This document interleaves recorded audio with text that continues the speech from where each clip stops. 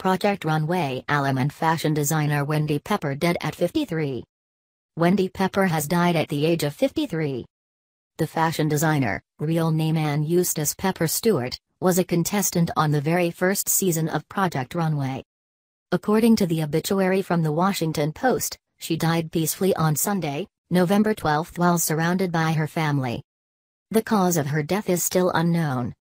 The talented designer was survived by her daughter Finley, parents, 3 brothers, a sister, and several nieces and nephews. In her original season of the Bravo reality season, Pepper had finished third behind Cara Son and winner Jay McCarroll. She returned to the series in 2012 where she starred in the second season of Project Runway All-Stars. A representative for Lifetime, which currently airs Project Runway, released a statement to the Huffington Post about Pepper's passing. To the Huffington Post, "We are saddened to hear of the passing of another member of the Project Runway family, designer Wendy Pepper, this year," the statement read. Wendy was one of the original designers that sent creations down the catwalk, paving the way for other designers to come. We wish her family and friends peace during this difficult time.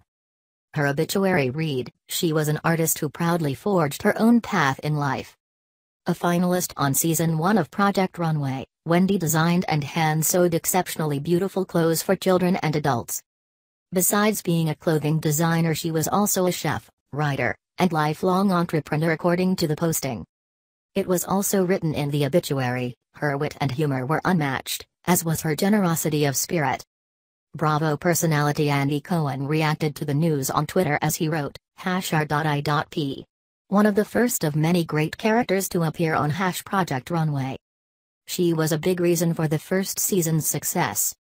Her cause of death was not specified. A funeral service will be held on Friday, December 1 at Christ Church in Georgetown.